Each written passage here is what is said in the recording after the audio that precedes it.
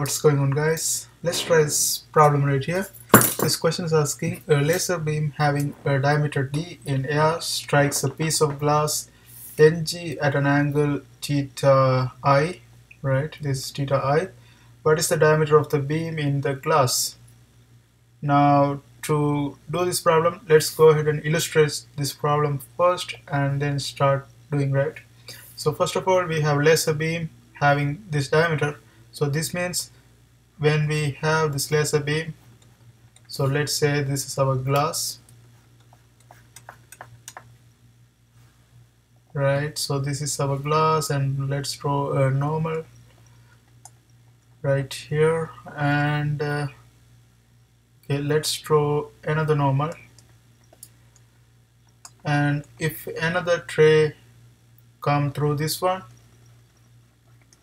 and hit this normal, the distance between this one and the perpendicular distance between this one and this one,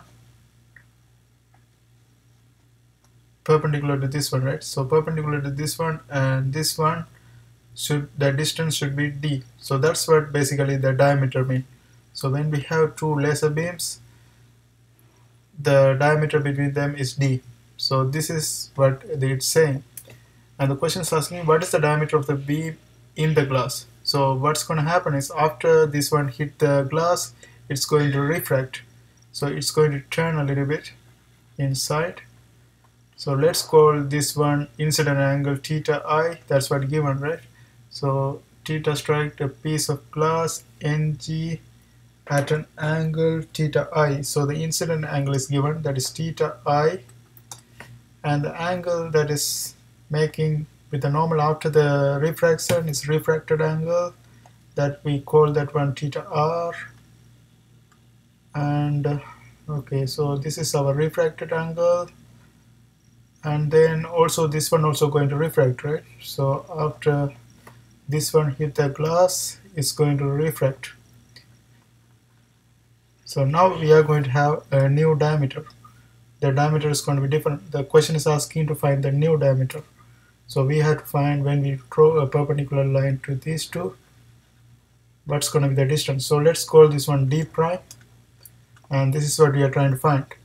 So first of all, we have to realize that this angle and this angle is equal.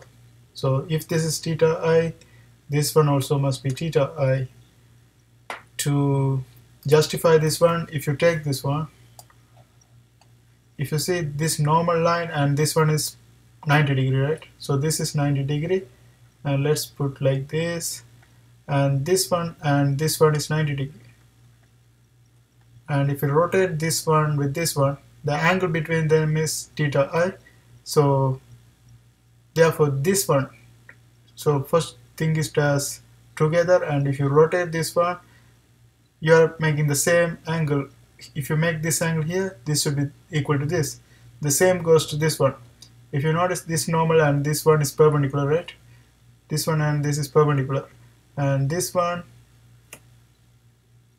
perpendicular line is this. For this refracted angle, perpendicular line is this. So when we have this between them, we have theta R. So this, the perpendicular lines meet together, should be also same angle. So this is also theta R. So now we have theta I and theta R. Now from this one we can make a relationship, like if we call this length L, this length between them, if we call this one L, and from this one we know that this is going to be, this L is going to be d cos theta I, right? So d from the top, it's d cos theta I is equal to L, and from the bottom we know that d prime cos theta R is going to be equal to L, right? So d prime cos theta R is equal to L. So now we can go ahead and equalize both. Since both of them are equal to L, we can equalize. So this is going to be d cos theta I is equal to d prime cos theta R. Here the question is asking for d prime, so we can rearrange this one. So this is going to be d prime is equal to d cos theta I divided by cos theta R. But in the question we have theta I is provided, D is given, but we don't have theta R. That we just created theta R, right? So we have to put this one in terms of given variables. So instead of theta R, we should try to replace. Now, so how we can do that? And for this one, what we have to do is we have to use Snell's law. So Snell's law says that Snell's law says that Ni sine theta I. So here is going from air. So let's call this one Na sine theta incident is equal to Ng. So this is going through glass, right? So this Ng sine theta R reflected angle, and from this one we know that sine theta R is going to be Na over Ng sine theta I. Therefore theta R is going to be equal to sine inverse Na over Ng sine theta I. Now we have a value for theta R. So this one Na and Ng, we know that this is index of refraction of glass and index of refraction of air. Na is air and G is glass. Now we can replace this theta R with this value. So this is going to be D prime is equal to D cos theta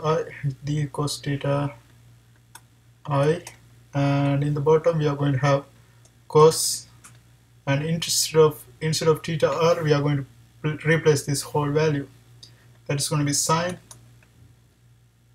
inverse, right? So this is going to be sine inverse, and we have Na over Ng times sine theta I. Now still we don't have Na provided, so we can also simplify this one furthermore by taking sine. Like if we take this whole thing as U, right, this whole thing as U, sine U is going to be equivalent to this value, because when you take sine and sine inverse cancels, and we know that sine is opposite over adjacent. Sine U is going to be equal to Na over Ng, right? So if we take this whole thing as U, now if you draw a triangle, right angle triangle, and if you put U right here, opposite, sine is opposite over hypotenuse, so this is going to be Na sine theta I, because Na is 1, sine theta, also we have sine theta, so this should be sine theta I also here, right? Sine theta I, and index of refraction of AR is always 1, so we can actually put 1 right here. So we can just put sine theta I, because 1 multiplied by this is not going to change, and hypotenuse is going to be Ng. So this is our U, and we need cos U, because this whole term we took it as U, right? So cos U is going to be adjacent over hypotenuse. Adjacent we can calculate using Pythagorean theorem. So here we know that Ng square is equal to, let's say this is x, adjacent is x, so Ng square should be equal to x square plus sine square theta I, sine square theta I.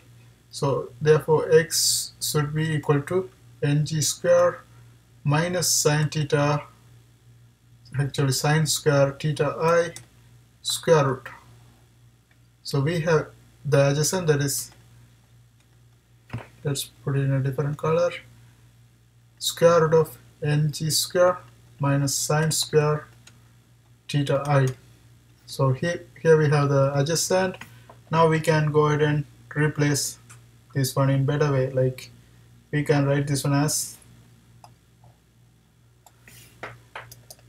d cos theta I. Maybe I write it in different color. So this is going to be d cos theta I over, instead of cos u, we replace adjacent over hypotenuse. So adjacent is what?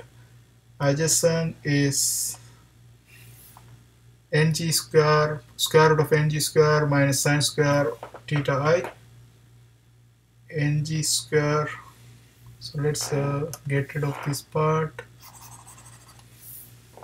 to make this one simpler. Adjacent over, let's write this cos u first. Cos u is equal to adjacent over hypotenuse.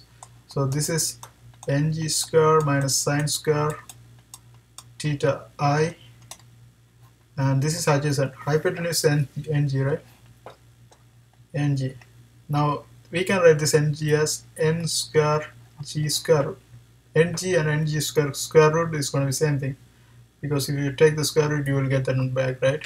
So if you combine them together, it's going to be ng square over ng square, that's going to be 1 minus sine square theta I over ng square, right? So that's the one we are going to replace. So we are going to write this answer as, this is going to be our final answer. So this is going to be 1 minus sine square theta I over ng square. So this is going to be our new diameter in terms of theta I and ng. And that's how we do this kind of problems. I hope you guys find this video helpful. See you next time.